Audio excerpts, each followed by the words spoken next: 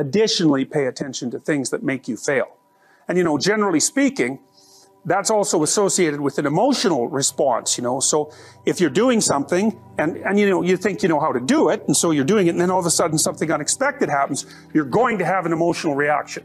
And we'll talk more about the emotional reactions in the next class, but the emotional reaction partly prepares you for the worst in case this unexpected thing is bigger than you think it is, and sort of also primes you to be curious and to start to explore, to figure out what it is, so that you can reconstruct your expectations and desires in accordance with the transforming world. So this slide is an elaboration in some sense of what I was telling you a little bit earlier about the multiple levels of reality, you know. So the idea is that the thing that you see, which in this particular schema would be the computer, is nested inside all of these systems, or has other systems nested inside of it. And that's part of an indication of the complexity of things. Now, you know, one of the things that you might think about, for example, if you're using your computer, one of the things you might ask yourself is like, why is your computer a black rectangle or like a silver rectangle? It's all smooth and shiny. Why is that? It's simple. Yeah, you don't want to interact with the computer at all. You want to interact with little pictures on the screen. And then you don't even really want to interact with those. You want to interact with some subset of what that picture is doing on the screen. And so you're very, very rarely using the computer, right? You're just paying attention to, well, let's say the screen and the keyboard. So the computer is whatever's underneath that. And then what that is a collection of parts that are so bloody complicated that you don't want to have anything to do with them, that are nested inside a whole network of things that are so complex you don't want to have anything to do with them. And so, you know, what happens when you're using a computer is all of a sudden it stops working. Well, then it's a computer. As soon as it stops working, it's a computer. Before that, it was whatever it was you were doing. And as soon as it turns into a computer, what do you do with it? Well, you know, you stupidly hit the on and off button. Maybe you plug it in and you know, and out or something. Or maybe you check your switches to make sure that a fuse didn't burn out or a breaker go. And that's pretty much the end of you in terms of your ability to deal with the actual entity. You know, and then you curse with your primate brain, and then you send it out to be fixed.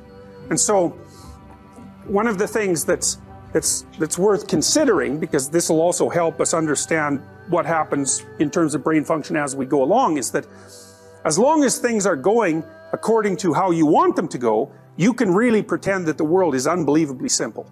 All the world consists of is those few things that you're doing in your little bounded perceptual frame. And everything else is zero.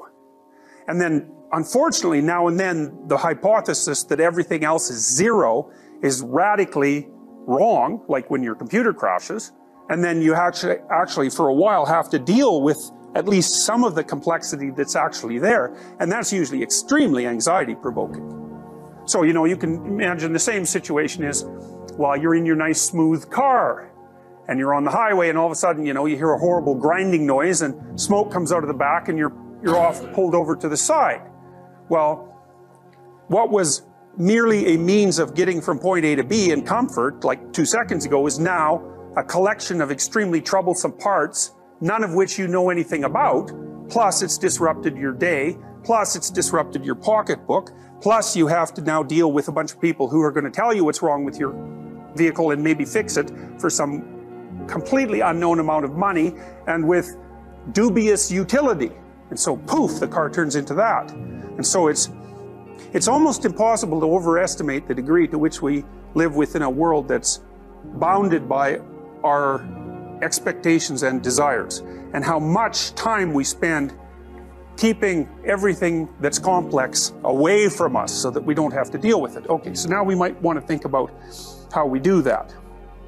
I'm going to show you, this is a little schema that might be helpful. So, like, I made this little diagram of dots because I wanted to make an ambiguous figure. So, I'm hoping that when you look at that figure, what do you see when you look at it? Well, I'll show you some of the things you can see, okay? The first thing that you might note is that the thing in the beginning, the thing in itself, let's say, you can see multiple ways. It's not exactly that you have an opinion about what it is. You know, it's that you can actually see those different things you can see it manifesting those different perceptual objects. And that's a strange thing, because you know how people always think that arguments are about opinions. There's some facts, and you have one set of opinions about them, and you have another, and then you argue about the opinions till you get to the facts. Unfortunately, it's a lot worse than that, because the facts themselves are often reasonably subject to debate. So you might ask, for example, which of the 5 ways that you could see that initial thing is the right way to see it? And the answer to that, and this is a pragmatic answer, is it depends on what you want to do with your perception. You know, so if you want the highest resolution that captures as much detail as possible, then you want something as close to the thing in itself as possible. So that'd probably be object 5 there. You know, if you want to know the rough area, let's say that's a map of an orchard, you might think about object 1. If it's an orchard from the top, right, and you wanted to walk from north to south, you might want to think about it in terms of object 3. You know, and so those are different ways you can perceive that object. And then I would say that what happens at the next level of abstraction, and that's where you've got the numbers and words down here, is that you have the thing in itself, which is complex and can be seen many ways. Then you have the things you see, which are partial, sort of low resolution representations of the thing itself. And then there are words which are, at least in part, references to the image of the thing. And so by the time you get to the word, it's pretty compressed. And I really like the metaphor of compression, you know. So, because a lot of the things you see are sort of like thumbnails. And why are thumbnails useful? You guys have done some, you know, image processing, say. Like, obviously a thumbnail lacks some things that a 16 megabyte, why have thumbnail if you have a 16 megabyte picture? Okay, but why not use the picture? Right, that's exactly it. Is that there's a trade-off between detailed representation and time utilization, time and resource utilization. And you know, like a computer, you guys have limited time and resources, and so you don't actually want to see any more than you need to see in order to get what you're supposed to get done. Because otherwise it's just a waste of energy. And so what that means is that your brain is always trying to figure out, in some sense, what's the simplest way I can represent this so that I can undertake whatever it is that I'm planning to undertake next. And that's sort of, again, from a philosophical perspective, that's actually something pragmatic. Okay, so then you might ask yourself, you organize your perceptions in relationship to your goals, and then you might ask yourself, well, where do those goals come from?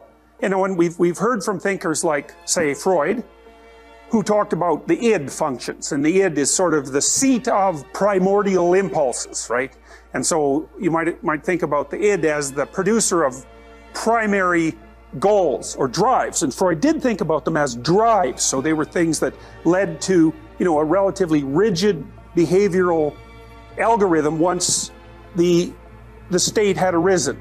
Now, as I mentioned before, I think that that's a flawed viewpoint, because the motivational state is more than merely a drive, because a drive is something that, say, triggers a pre-programmed sequence of behaviors. And a lot of the early behaviorists thought about animal behavior in that way, right? They'd say the animal would encounter a stimulus, and the stimulus would produce a response, and then the responses would get chained together, and then when the animal encountered the stimulus again, then just those chained responses would automatically run.